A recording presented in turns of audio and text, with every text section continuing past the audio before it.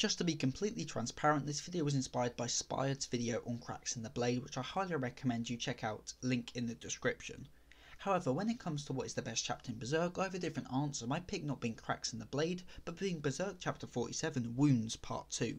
Before I start the video proper, I'd like to ask for all of you to like, comment and subscribe, as it is a massive help for the channel. Thank you. Berserk is a story with a lot of themes, but the one I feel is the strongest is the theme of struggle. The world of Berserk is rather horrific, with heinous acts being rather unfortunately quite common, and although many characters have suffered throughout the series, such as Farnese and her childhood, or Griffith after losing Guts and ending up being tortured for a year, no one hands a candle to Guts. Guts was born from a dead woman, had his adopted mother die, and then was sold out by his father, only to kill said father by accident. Guts had a tortured past before he even joined the Band of the Hawk, and at the time had many issues as a result. He didn't like to be touched and hated getting close to people. He was rash, caring more about fighting for his life than living it. The big black shadow of Donovan remained cast over his mind for years and years. Guts was never someone to talk about his feelings. He would just bottle up his feelings and let it out by swinging his sword. However, this all changed when Guts returned to the Band of the Hawk after having left it for a year. It all changed when he reunited with Casca. Wounds Part 2 is easily my favourite chapter in Berserk and one of the best in my opinion. It has no great battles, no blood or gore, and only features 2 characters, but damn is it good. The chapter starts with Guts and Casca having sex. It is both of their first times, and this is very important. For both Guts and Casca, characters who maintain a hard exterior and don't like to be vulnerable, this is a big moment. They are letting their guards down and being at the mercy of the other person, and this is when Guts snaps. He pins Casca to the tree, strangling her with his own hands. He sees his younger self and Casca being dominated by a force that she can't fight back against, and honestly it scares him. For one of the first times in the series at this point, we see Guts' fear. He is scared, horrified by what he just did, all the trauma of killing Gambino and being sold off to Donovan coming back to haunt him. Ever since joining the Band of the Hawk, Guts has never shown much emotion. He had just been swinging his sword, but in this chapter he let it all spill out. For the first time he tells someone about his past. Casca tries to reassure him, but he had none of it. Guts feels immense grief and regret for Gambino's death. He tried to justify it to himself, but the pain in his face was obvious. Guts doesn't want Casca to tell him that he hadn't done anything wrong, he just had to let it all out. However, rather than shun him or be disgusted by his act, Casca accepts him and accepts his pain.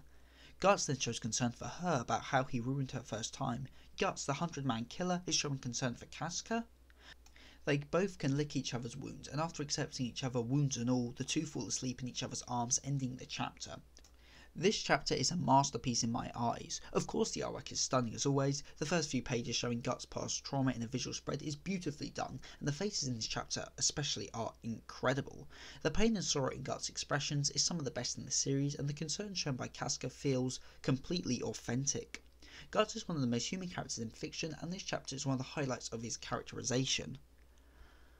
In this scene, Casca learns about Guts, about his past, and realises why he hates to be touched. Only at 2 points in the story does Guts express his hatred for being touched. The first is in the Golden Age, up until the point where he returns to the Band of the Hawk, and the second is in the Black Swordsman arc. This is very relevant when we realise why. After the eclipse, Guts is nothing but rage and revenge. This is shown by his rash acts to kill apostles no matter what, and during this time he hates being touched. This is because of how broken Guts is after the eclipse, and how all his development has vanished. The one beam of light for Guts was Casca, but he left her behind, and as a result his hatred for being touched reappeared. The support Casca gave Guts in this chapter was crucial for his development, and without this interaction Guts would have fallen completely to the Beast of Darkness, and would still be on his hate-filled quest to kill all the apostles and get revenge on Griffith.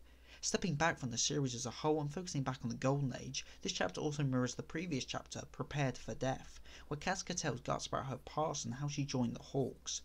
Casca until this point hated Guts' guts, but after this interaction in that cold cave did she begin to fall for him. She exposed herself completely to him, but he didn't reciprocate it, and instead left the Hawks for a year. Only in Wounds, after Guts returns, does he open up to Casca and their relationship flourish. Guts and Casca's relationship is one of my favourites in fiction, and is so heartbreaking when you see what has happened to Casca after the eclipse. Rereading this chapter after knowing Casca's fate leaves a sour taste in the mouth, but now that Casca has regained her sanity, there may be hope for these 2 Hawk commanders, who are tough on the outside but soft on the inside. Wounds Part 2 paints Guts in a terribly human light, and makes his and Casca's relationship feel so much more real. It is easily my favourite chapter in Berserk, and is one of the best ever written. Again, I want to give a shout out to Spired, who inspired this video, and I urge you to check out his own video on the topic and why he thinks Cracks in the Blades is the best chapter in Berserk. With all that said and done, I'd like to ask you to comment, subscribe, and like. I've been SephTheSin, and I am signing out.